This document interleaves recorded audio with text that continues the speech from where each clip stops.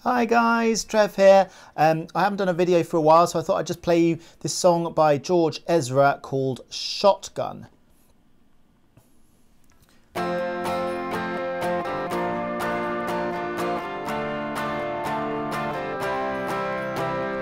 Homegrown alligator, see you later. Gonna hit the road, gonna hit the road. Something changing the atmosphere, architecture unfamiliar. I could get used to this. Time flies by in the yellow and green. Stick around and you'll see what I mean. There's a mountain top that I'm dreaming of. If you need me, you'll know where I'll be. I'll be riding shotgun underneath the hot sun, feeling like a someone. I'll be riding shotgun underneath the hot sun, feeling like a someone.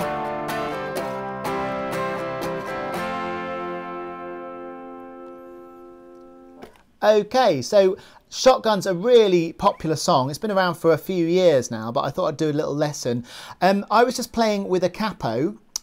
Just to show you what a capo is. If you're into singing, I think a capo is a really good device to change the key. But I'm going to take that off now, just so we can actually play in the same pitch, as it were. And I'll just show you the chords that I was using. So if you're new to chords, I did do a chord video, which will show you all of the chords. But I'll just show you the ones that we need are C chord, which looks like that. An F chord, and there are a few different ways to play F. If you want a kind of quite simple version of F, you could keep that finger there and move the other two across, so you've got kind of a squashed up C, I call it. A squashed up C kind of F chord. If you're a bit more advanced, you might want to bar that finger over the first two frets. Okay, and if you're super advanced, you might want to do a full bar chord. So whichever F works for you, that's C, and then F, and then A minor, and then G. So we've got C, F, A minor, G. And the great thing about this song is they're the only chords that you need throughout the whole song. So there is a little bit of variety in the strumming, but that's all the chord shapes you'll need. So the strumming pattern I was using was down, down, down, up, down. Sometimes I added an extra up actually. Down, down, down, up, like that.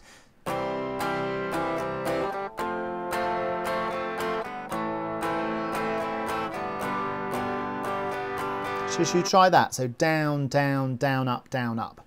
Okay, and if you get ready, let's go through slowly. So 1, 2, 3, 4. And F, A minor, and G. And then it would repeat. So get your C chord ready again. Let's go again. 1, 2, 3, 4. C, F, A minor, and G. This time repeat. And C, F, A minor, and G. Good.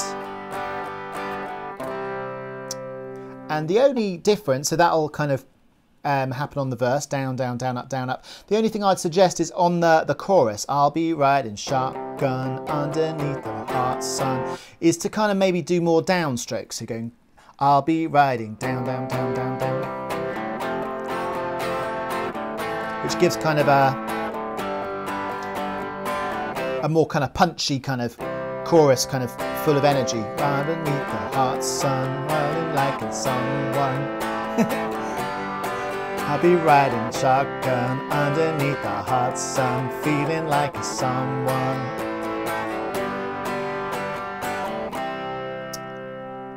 Okay, so that's all you need.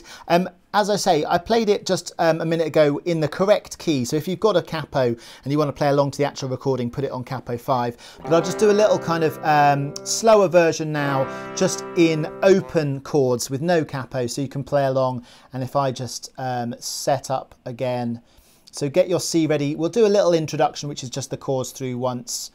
Okay, 1, 2, 3, 4. C, F, A minor, and G. Homegrown alligator, F, A minor, and G. Back to C, C.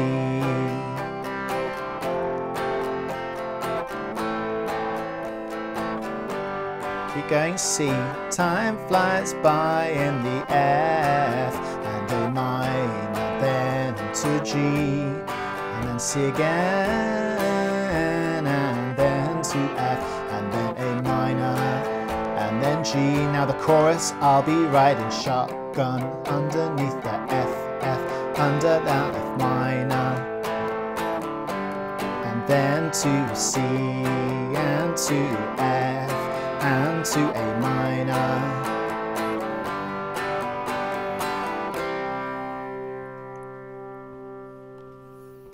Great, well done. So the actual song has another verse and another chorus, so you can kind of repeat that, but it's fairly simple and fairly fun to play, so enjoy and I hope you have fun. Bye-bye.